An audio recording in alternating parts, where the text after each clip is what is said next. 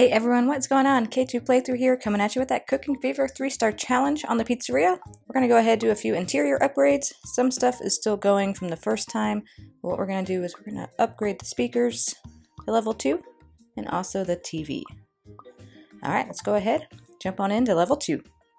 So we got 17 customers. We're going to go ahead, prep all these pizzas, and that's the only topping they can get those going.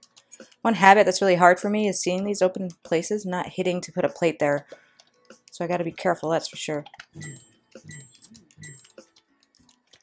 Alright, get another one prepped. Popcorn and a juice.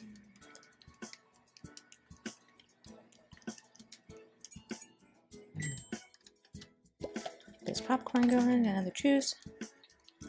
As you guys know, I try to keep the 2 end spots with coins on it to keep customers from going there once that first round goes through. That is to just make it easier.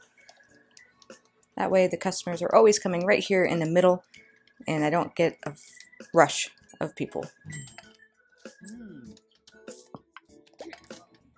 Alright. 10 customers left, not even close to 1 star yet. Make sure we keep that popcorn machine going.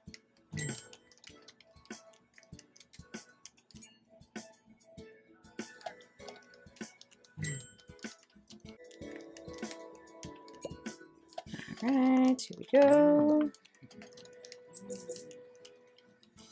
Almost to that 1 star. 8 customers left.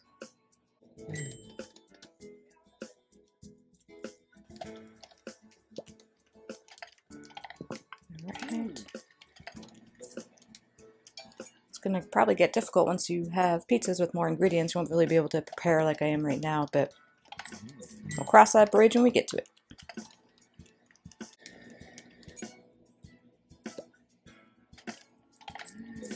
Alright. Keeping everything going here. 5 customers left at 2 stars. Almost to 3. We're going to be just fine. All those upgrades helping at the very beginning.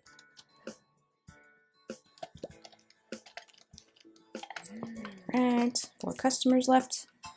3 stars. We're golden.